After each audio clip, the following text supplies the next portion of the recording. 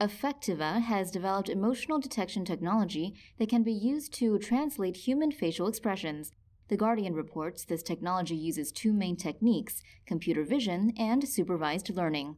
Computer vision is used to clearly identify facial expressions, while supervised learning is used to train the algorithm to recognize expressions it has already seen.